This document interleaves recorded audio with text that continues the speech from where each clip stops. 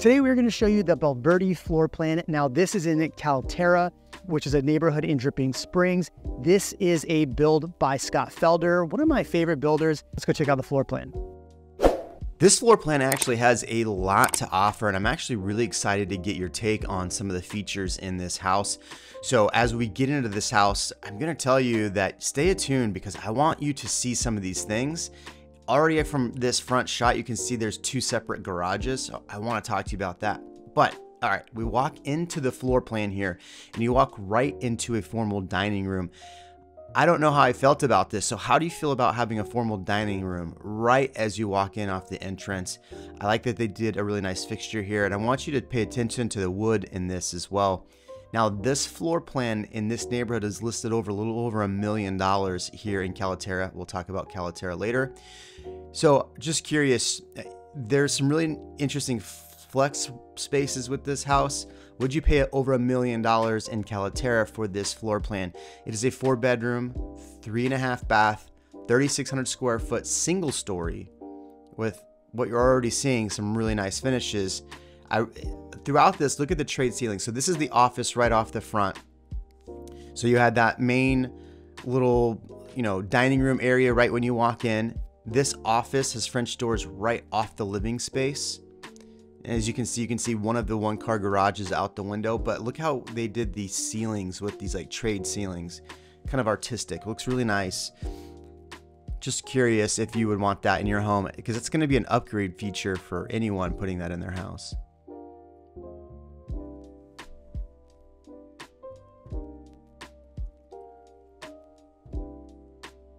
So as we step into the living room, I've seen this. Look, here's the ceiling that I was talking about.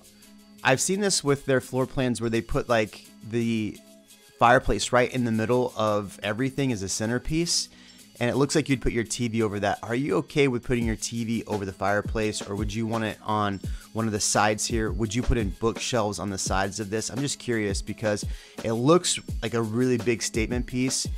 You're only going to use the fireplace in Texas a few times a year. Is it that big of a deal to have a really nice fireplace? I'm just curious what people think about that. But they did some really nice wood flooring in here. This is just some nice plank wood flooring. I've seen some nicer upgrades on the flooring and other floor plans, but this was good. What do you think? Thoughts on the flooring of this?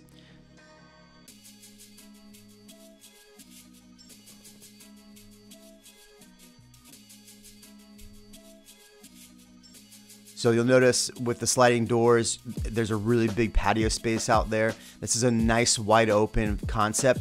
We'll show you there's like a game room on the other side of the wall there in a minute. It was pretty interesting.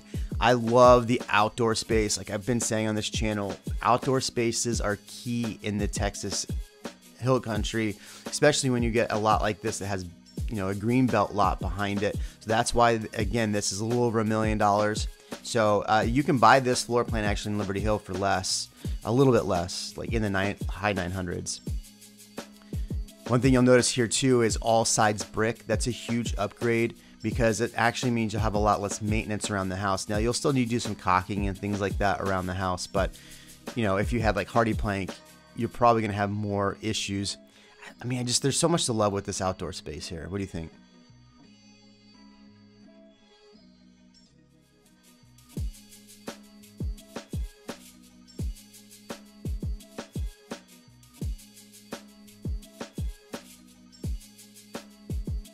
All right, let's step back inside, and I want to show you the kitchen and all the fun stuff inside. So this is a breakfast nook area.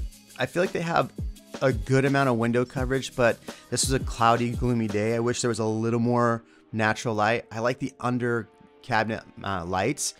Do you think there's enough cabinet space in this? See, there's a cabinets that go all the way to the ceiling. That looks good. Do you think that the island needs to be bigger? What do you think? I mean, this is a good sized kitchen. Could it be bigger? Now they did some really nice touches in here with the appliances. You'll see 6-burner stove. There's the pot filler. Are you a pot filler person? Some people love the pot filler. Some people don't. They have the single sink here. So nice big single sink. I like that single sink. I'm a fan of it. Sometimes you will have some issues with those if you do like the, what coating they have on the inside of the sink. You do have double ovens here, which is nice. So the upgrade features here are definitely the stainless appliances. I didn't get a chance to check to see if these had soft closed doors, but are you a soft closed drawer person? I definitely am.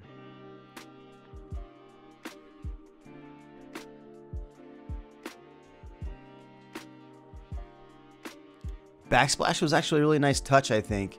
I've seen some of the builders that do just kind of a generic backsplash. This had some nice texture to it. It really tied in the cabinet colors. So it was like white and gray little tiles. Really nice added touch to me when I was walking through the home doing this video. I really liked it.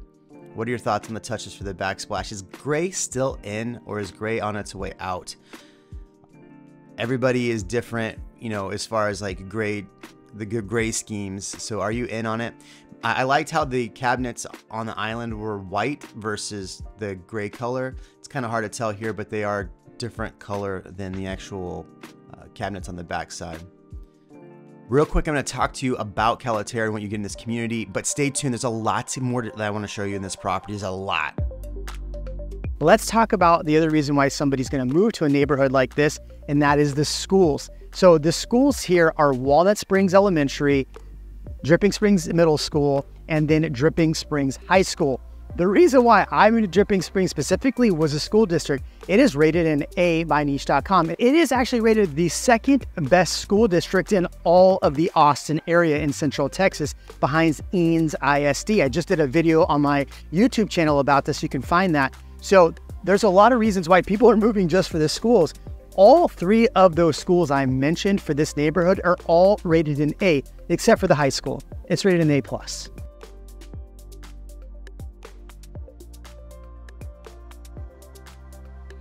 So let's talk about the things around the neighborhood. So when you think about Dripping Springs, a lot of people think that there's nothing out here, and you would actually kind of be right.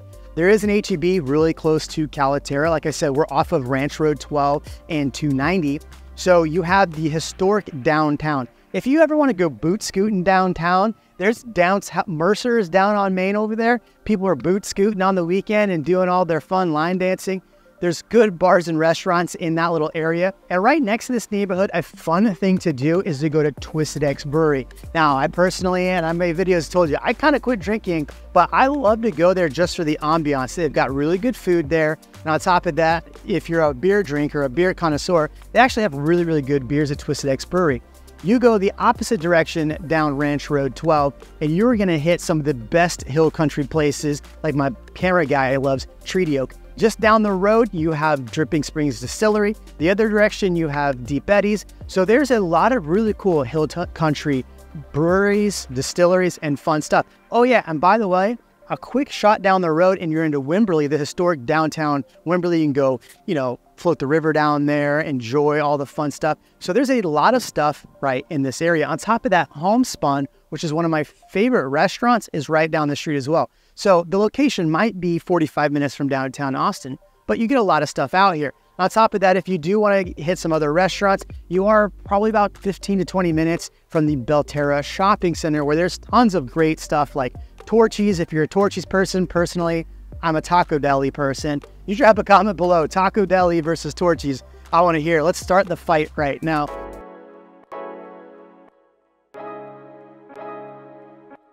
All right, let's get back into the house. There's still so much more. We haven't seen any of the bedrooms yet. We haven't seen much in this house. So let's get back in there. Before we do that though, notice that there is a 2-car garage on one side and a 1-car garage on the other. So you have 2 separate sides.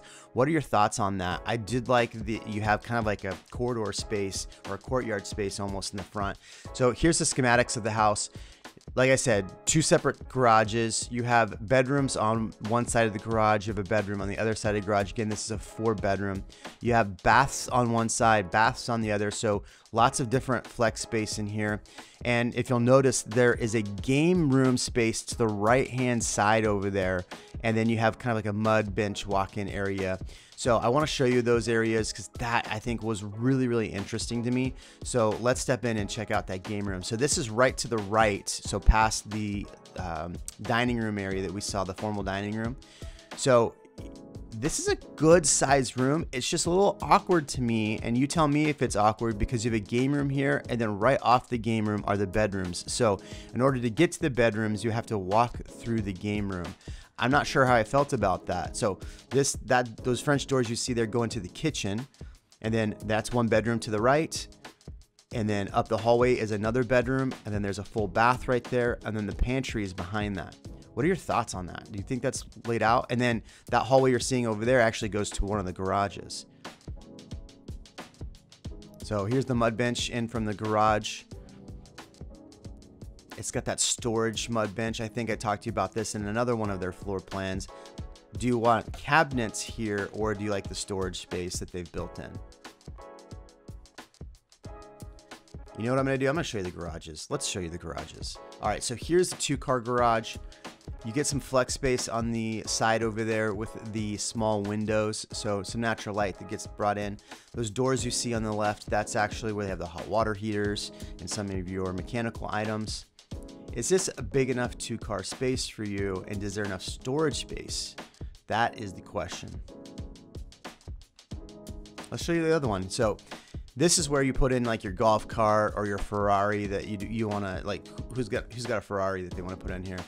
If the little thing that you saw in the back there was the RO, if you want to put an RO system in there.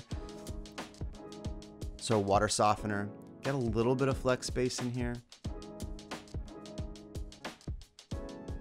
Let's go back inside. Okay, so coming back in from the med bench from the 2-car garage, let's check out the first bedroom that you walk into. Not a huge closet in there. It's a good sized closet, but it's interesting when the doors were so small. This bedroom does have a bath in it, so you do get, yeah, I believe these are going to be Jack and Jill. Yeah, these are Jack and Jill into the other bedroom in there. So this side will have a sink and a toilet, and then the which I'll have is the, yeah, exactly. So just the sink on this side, the toilet's in with the shower.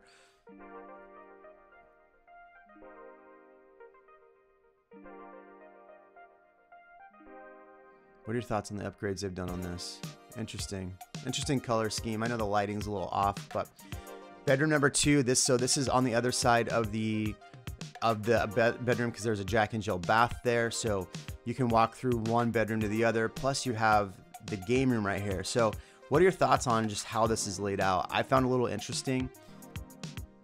Not what I would have necessarily picked. Now here's the full bathroom that is right off of the game room. So the game room does have an additional full bath here.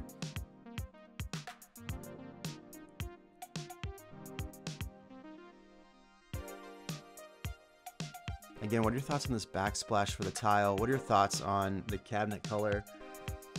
You know, we just said that gray might be on the way out. So are these brown colors coming back in? You tell me. The comment section's for you to really like just go after it and talk about what you think. So definitely want to hear from you. So here's another bedroom that's actually behind the game room. So this is the 4th bedroom, which would end up being the 4th bedroom. We're calling it the 3rd in this video.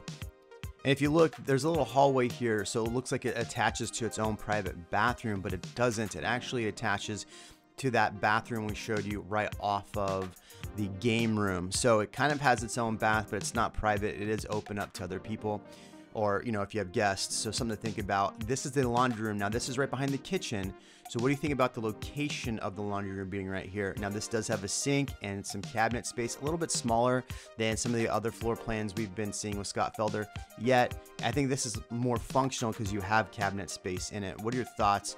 And it's nice, it has a little backsplash with it. Sometimes they don't put a backsplash around, you know, the little half sink that's in these bathrooms, or sorry, in these laundry rooms. All right, let's check out the master bedroom. Good size master bedroom. I would have loved to seen a bigger niche or a bump out on this as an option.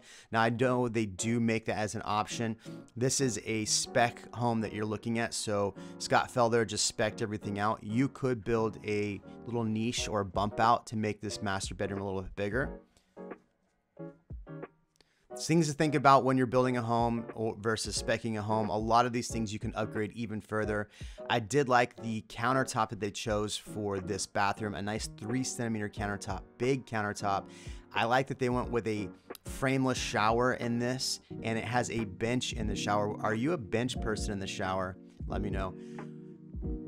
The layout in this bathroom is actually really nice. I like that the tub is kind of far away, but if you're getting out of the tub to get in the shower, you're gonna have a lot of water track through there. So good sized closet. I mean, what are your thoughts about that, having the bathtub so far away from the shower? So here's a secondary closet. So you get two little closets with this. So you kind of get a his and hers, which is nice. All right.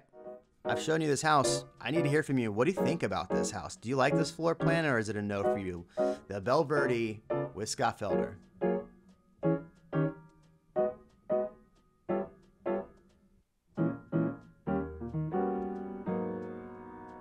I'm still liking the garages separated like that.